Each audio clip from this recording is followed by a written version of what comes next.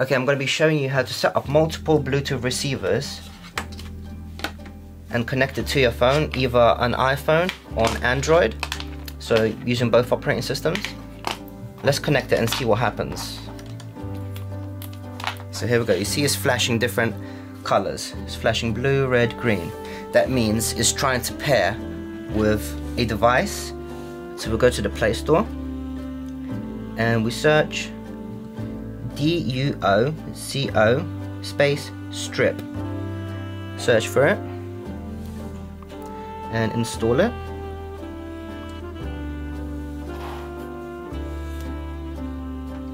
Once it's installed, open it. It's going to ask you to access this device's location, allow it, and it's also going to require the Bluetooth. So turn it on. I've got location and Bluetooth on. So now you want to check connectivity by pressing these 3 lines, and it's going to show up your devices. So here is the device, I believe it's this one. So to check if it is this one, just tap off.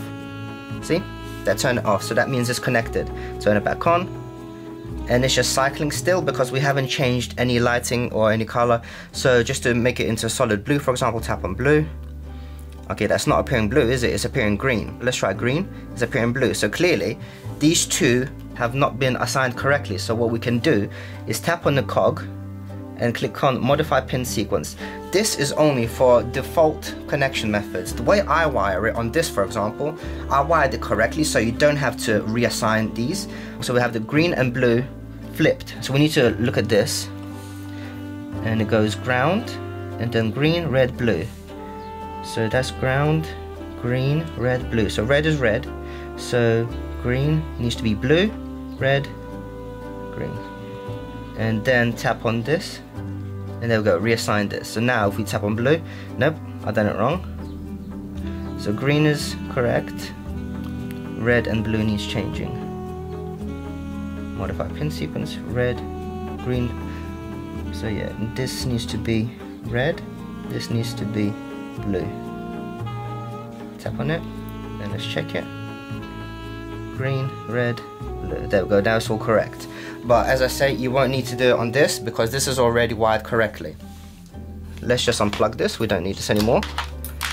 The reason I have this is because once it's paired, you can't really unpair it.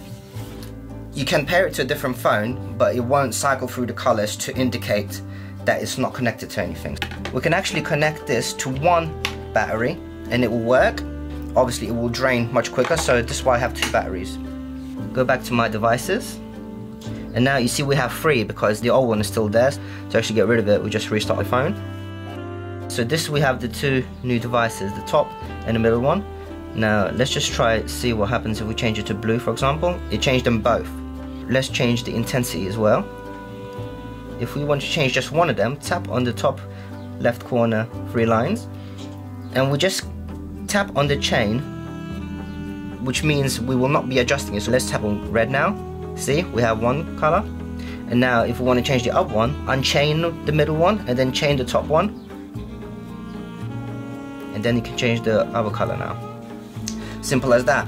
Very, very useful. You can also cycle through different styles. So see, it has strobe, blue strobe, and then there's nice gradual changes. It's very cool stuff. It's actually very straightforward once you understand what you're doing. So say we have a different device, an iPhone for example, it's currently connected to the Android. We can connect it to the iPhone by first closing the app on the Android, clear all, and then go to your App Store, search duoCo strip, install it, open it up once it's installed. Would you like to make data available to nearby Bluetooth devices even when you're not using the app? OK. And then turn on Bluetooth to allow duoCo strip to connect to accessories. Tap on OK. Now this doesn't actually turn the Bluetooth on, so you need to go into settings and enable the Bluetooth. Now go back to the app, duoCo strip, check your devices, and they're right there already. So we can start adjusting. Now let's see what happens if we use 2 devices to control one Bluetooth receiver. This is an Android and this is an iPhone. So let's check the devices. Both. This isn't connected at the moment, so it looks like you can only connect to one. Check my devices. Still shows up here. Doesn't show up here. Let's kill the app. As soon as we kill the app, it shows up here. There we go. Straight away it appears here. Very straightforward. It's a great piece of tech. I love it. Now here's something interesting. Now if you see when we go to the blue, you won't see it show up. You can see it on green and red mostly. The reason is when the battery starts getting low, the blue is the first one to not show up properly because it uses the most voltage. Same with the green. You can see the green is very, very dim at the moment, but the red is fine. It's because they use more or less voltage depending on the color. So this is a sign that we need to change the battery. The batteries don't actually last very long. They last around an hour to an hour and a half, especially if you have it on max brightness. To be honest, it's actually not very ideal to have the brightness on max because, for example, as you can see by this camera, you can't even see it as a true color. You see it just almost white. So it's actually more ideal to have it very low so you can actually make out what color it's showing. So this is around half an hour in. Now if we toggle to different lights, different colors, blue, you'll see that this barely shines at all.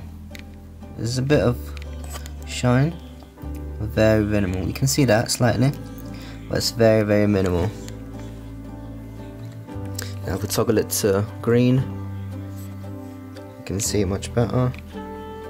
Toggle to red.